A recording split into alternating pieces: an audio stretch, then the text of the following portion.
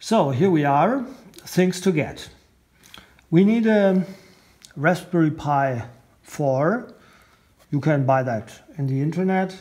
We need such a tiny SD memory card with the corresponding adapter to program this little device. And we need a case. I decided to use that case from Roon.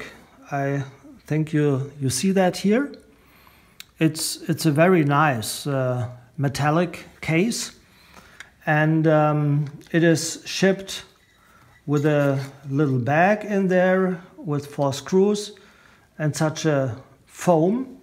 That foam has to be put on here because it transports the heat from the CPU to the metal case. So the metal case is also the cooler.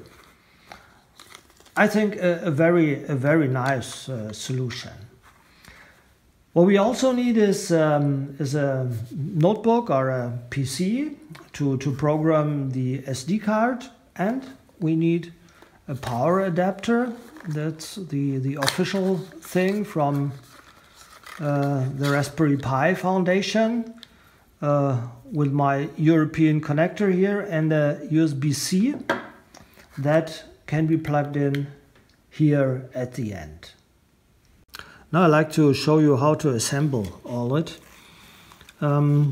This little foam there, this transparent thing has to be removed, and it's sticky a bit, and we have to put it on here.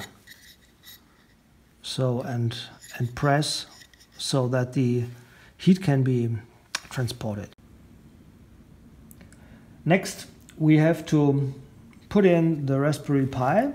That's quite easy if you do it right. So just insert it that way.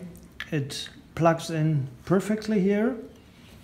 Then close the case, and at the end you put in the 4 screws and get the screwdriver and drive them in. That's all that has to be done. Next, we have to copy the software to the little SD memory card. This can be done when you go to the rooXtent homepage, and from there to the product page of rooUPnP. There you find a link when you scroll down for the download, where you can download the software, and to the Berliner Etcher program that you need to program it.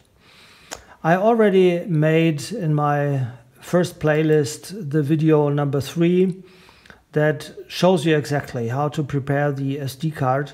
So I don't want to do it again, and I just give you the pointer to this video, and please look there how it can be done.